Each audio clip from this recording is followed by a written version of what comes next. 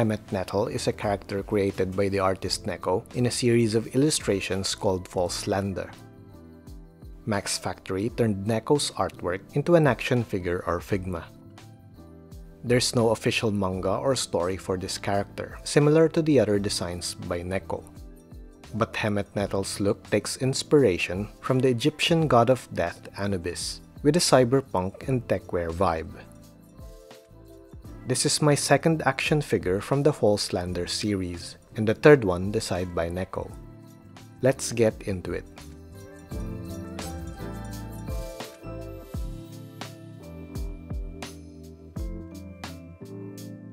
I'm glad that the box is a lot smaller than Figma Ronin and Denji because this saves a lot more space.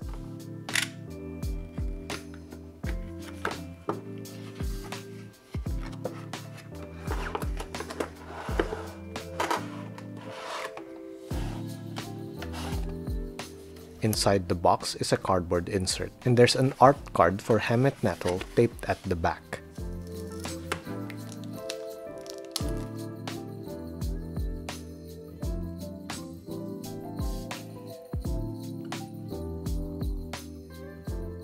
There's no additional information about Hemet Nethel on this card sheet.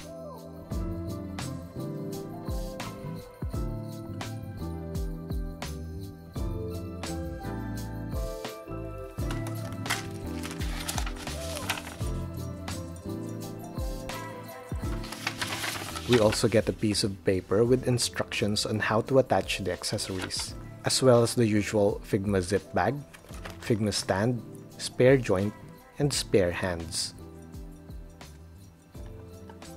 For the accessories, Hemet Nethel gets 2 extra faceplates, 2 extra head parts, and a long staff. She also comes with an extra abdomen part.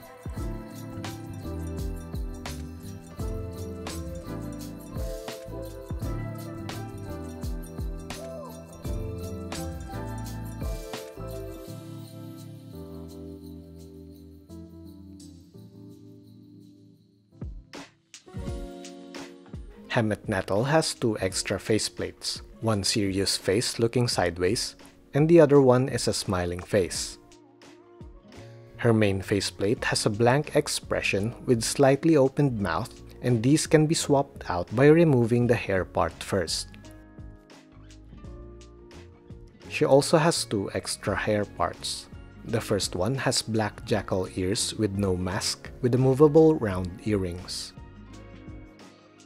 The other one is just plain hair. The fringes for all the hair parts are made of thin, flexible plastic. These give this figure a variety of looks. She also comes with an extra abdomen part which could be swapped by pulling out the upper torso and swapping it with a transparent skirt thingy. This allows you to pose Hemet Nethel without it. Aside from the 2 opened hands, she comes with a pair of slightly opened hands, closed fists, and a pair for holding her staff. Anubis is often portrayed holding a staff, and in some cases an Ankh symbol. This attribute is incorporated in Hemet Nethel's staff. It has bronze-colored parts with white and black cords on the side. The Ankh is an ancient Egyptian symbol that represents the passage of life from one life to the next. Some Egyptian texts consider the Ankh as a feminine symbol. The top part would symbolize the womb or the uterus, and the bottom part would represent the birth canal. The line that intersects the bottom and top part is the liminal line, which depicts the transition into being born.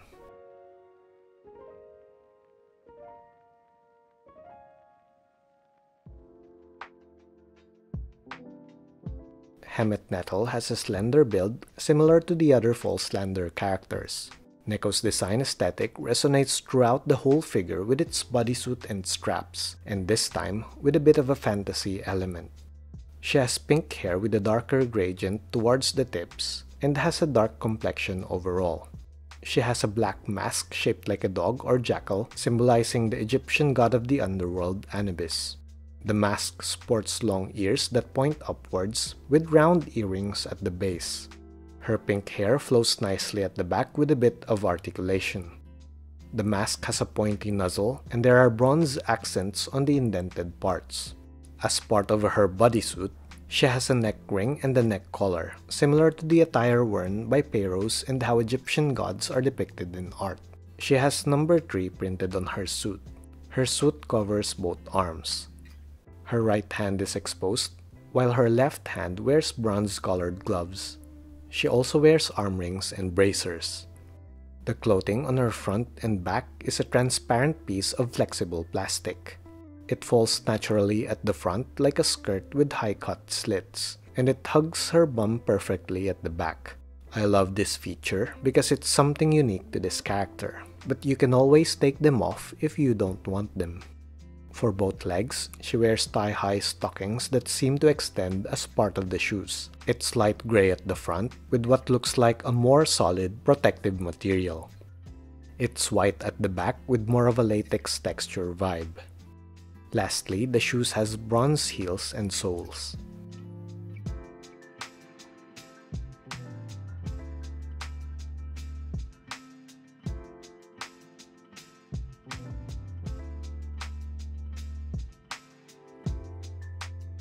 I removed the jackal mask and ears and the transparent part so it's easier to show the articulation.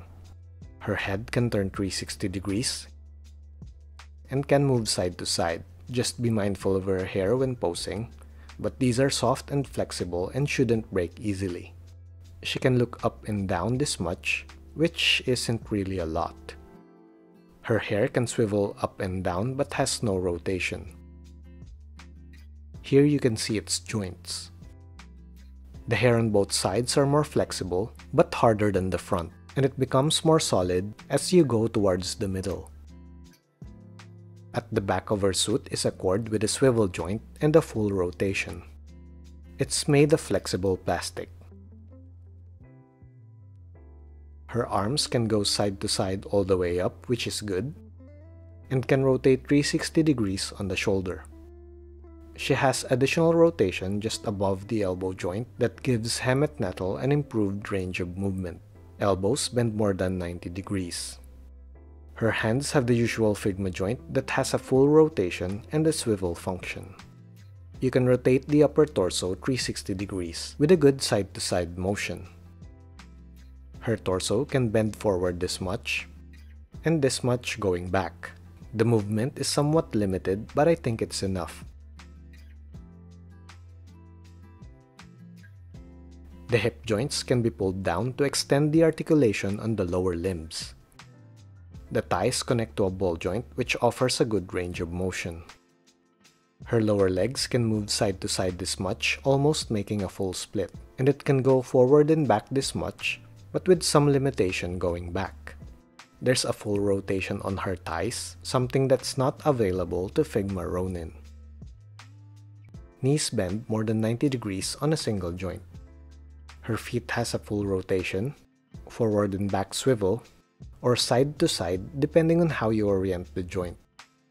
The added articulation on the hips and thighs gives Hemet Nethel the ability to do a variety of sitting poses.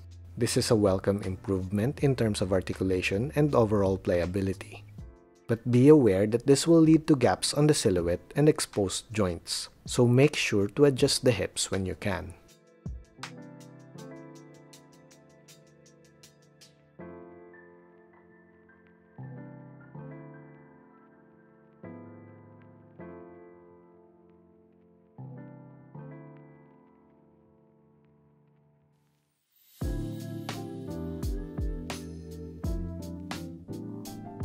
Hemet Nethel stands at 14.5 cm tall, or around 5.7 inches. It's 17 cm if you include her ears. For size comparison, here's how she looks beside her sister Ronin and her cousin Ichi. She is shorter than the Ghost of Kurosawa and a lot taller than SH Figuarts Bruce Lee. And here's a AA battery for size comparison.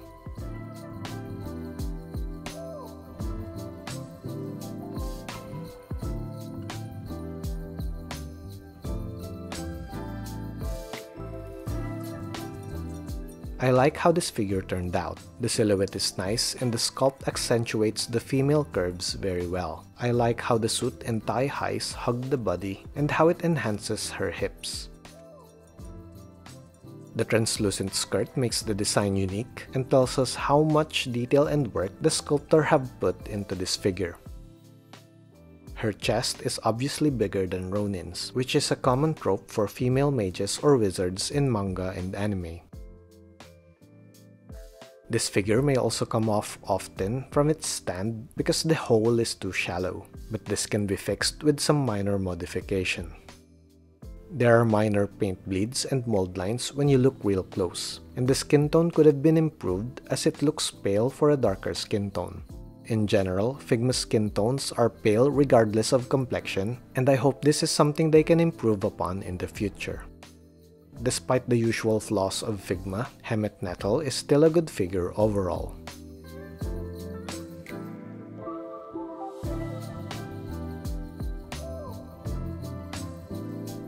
Neco's designs never fail to impress. A female representation of Anubis is an interesting concept, and this gives Hemet Nethel a permanent spot on my shelf.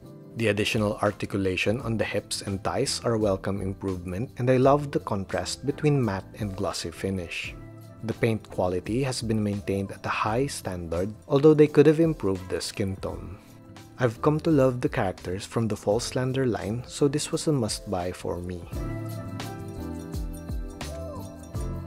Thanks for watching. If you enjoyed this video, please leave a comment, like, and share. I appreciate the interaction and this will help me reach more people. And please subscribe if you haven't already and help me grow my channel.